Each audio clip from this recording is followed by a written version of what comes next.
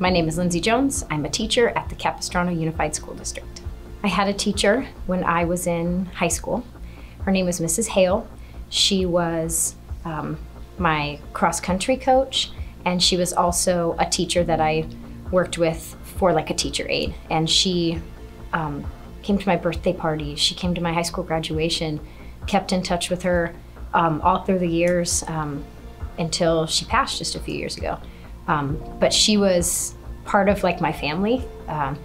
She made me realize that teachers care about students and that we're not just a number or a name, but she really cared for us and wanted us to be happy and successful.